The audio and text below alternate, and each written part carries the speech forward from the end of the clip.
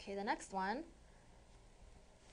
A plane containing 2 points of a line always, sometimes, or never contains the entire line. A plane containing 2 points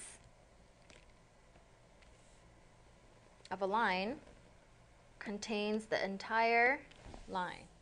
This is always. Okay, as long as the 2 points are in that plane, the line has to also be in that plane. Okay? 4 points are always, sometimes, or never coplanar. Well, this is actually going to be, well, let's see.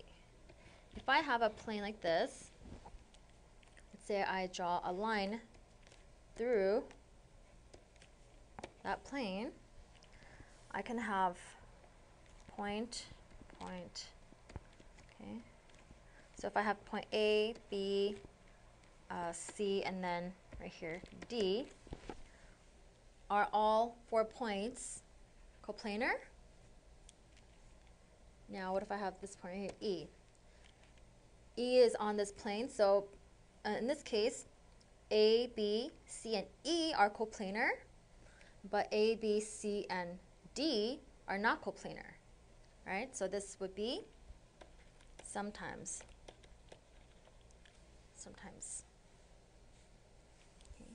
2 lines, always, sometimes, never, meet in more than 1 point. 2 lines, when they intersect, do they always meet at 1 point? Sometimes, or never? Okay. This, always 1 point.